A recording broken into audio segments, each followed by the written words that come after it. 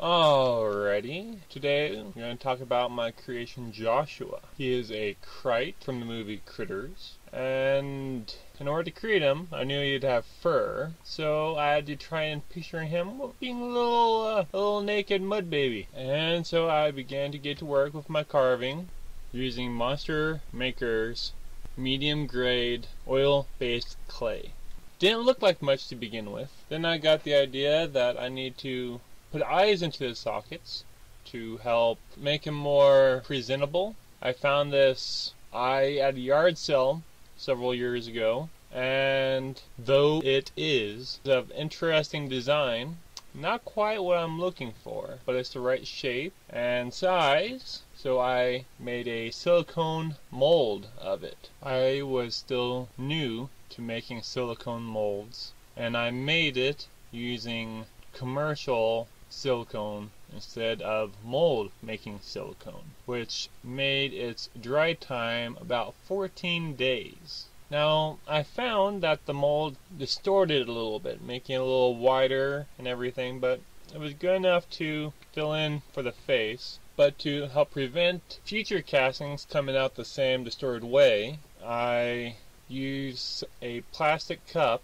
one of the small disposable kind, and cut a portion of it like a ring, filling that with silicone to help keep the edges from bowing out. Now, with one black eye and the original eye, the black eye being made of a substance called Isomalt, which is a substitute sugar that I spray painted with a clear coat of plastic, creating a partial moisture barrier, which gave it more life and allowed me to really sculpt out the eyelids. Then came time to cast, and because I knew that the back was going to be all fur, I just cast the front of it and took off the arms and feet to cast those separately, as you can see here and here.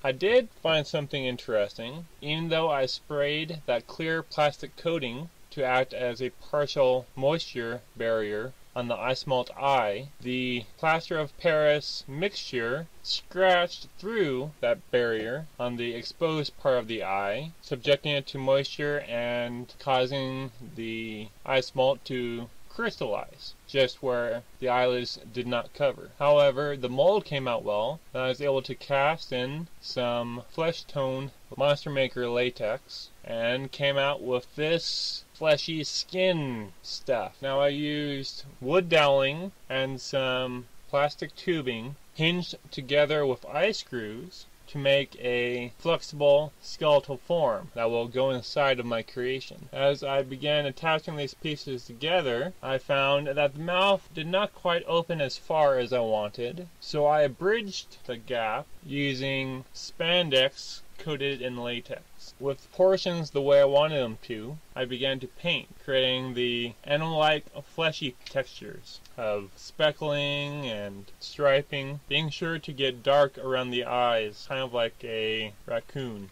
With no more need of the wax-based clay I used to sculpt little Joshua, my clay baby, melted him down, and you can almost hear him screaming, "No, help me! I'm melting!" Anyway, while I had been working on that part of the project, I had also began work on the mandible. Using a sheet of clay, I carved out the basic design and used toothpicks to help secure in all the teeth. I believe there were about 64 teeth on each palate. On the top half, I even created a uvula and some tonsils to help give it a more living feeling. Though, to be fair, if a Krite had a uvula, he probably wouldn't be able to swallow as much as he normally would, due to the gag reflex. Once the clay jaws were finished, I secured them on cardboard for the mold making and created a fairly hefty Plaster of Paris mold. Now, the mold had to be hefty not only because of the teeth, but also because of my plan. See, within these molds, I cast in the latex, which turned out well with minimal air bubbles on the teeth, and that gave me a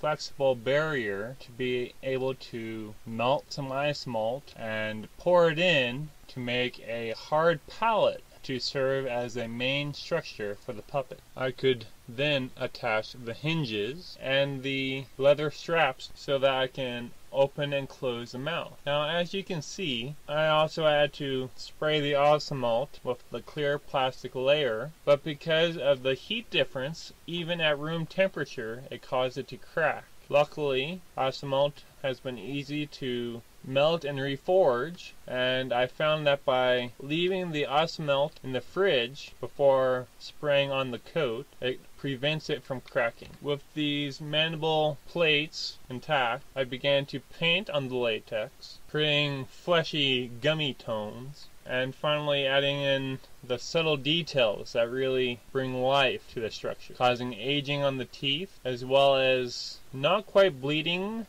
but darker reds floating among the gums. Before attaching the mandibles together, I coated them with 5-minute epoxy to give them that wet, moist look, as though there's saliva in his mouth. I also had to size out the tongue, which I made a plastic bread bag that I trimmed using paper as a barrier for a wood burner. That sealed the edges of the plastic bag and allowed me to get the proper shape that I wanted. I did find that the paints I was using did not like to adhere to the plastic bag, so I had to rub on some clear rubberized glue called E6000 in order to keep the paint adhering and flexible on the bag.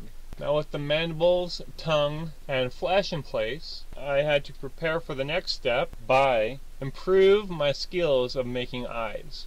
Using the original yellow eye, I made a new silicone mold using a method I found on the internet in which you wedge in essentially soapy water. Now, this method was supposed to help the silicone cure faster because of glycerin in the soap. However, most soaps don't contain glycerin, and so this method only served to add small bubbles of air throughout the silicone, with all the air bubbles cured after about 2 or 3 days. Now, I did leave the edge of the plastic cup around it to make sure it holds its form. The Isomalt eyes I made from this mold were of better form and shape, as you can see here. I also experimented with different means of supporting the eyes for painting and manipulation. One I attached to a wood dowling, the other I attached to a paintbrush handle to see which is more beneficial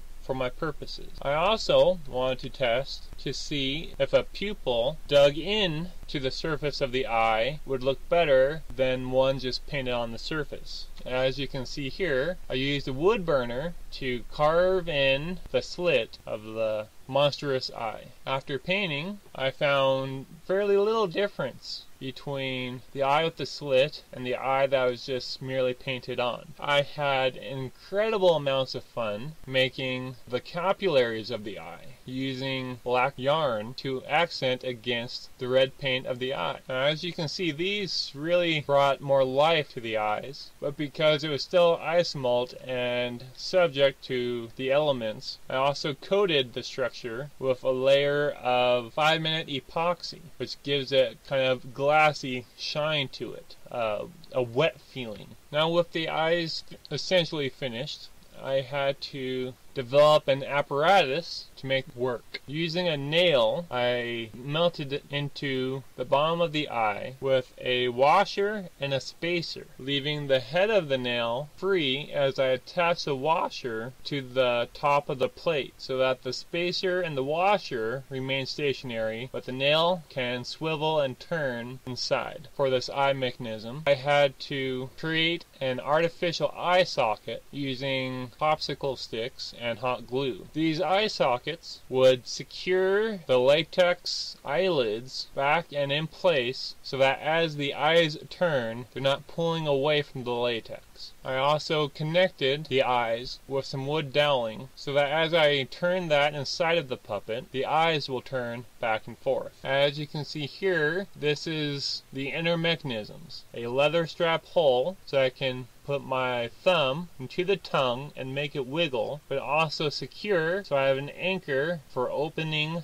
the top jaw and reach up to move the eyes back and forth. You can also see the bolt hinges I made for the sides. And here you can see them starting to take shape. All the pieces and their form, all the detail, before I start punching hair. Not entirely sure why, other than it being a good place to start at the bottom and work your way up when you're using hair. I began with his more nether regions. Though he looks a little silly now with that tuft of hair on the top of his head, it has actually formed a widow's peak that should merge into the wigs that will be merged together on his back. With the wigs finished and attached, he has become my hairy little Krite. Comparatively, Joshua the First that I made about 5 years ago is quite inferior compared to Joshua the Second, thanks to the classes I have been taking. Wouldn't you agree, Joshua?